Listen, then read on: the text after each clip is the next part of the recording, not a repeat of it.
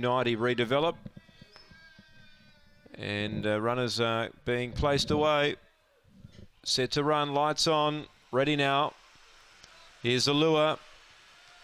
Set, racing. Even line broken by Cold Esky, who gets away from Redevelop, and Harbouring's on the way forward as well.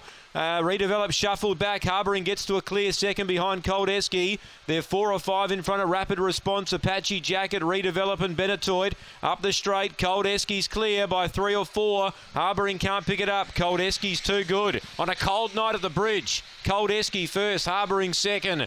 Third placing Rapid Response, I think, from Benetoid. Apache Jacket, Redevelop back towards the rear. Time is around 22:30 odd. Cold Esky.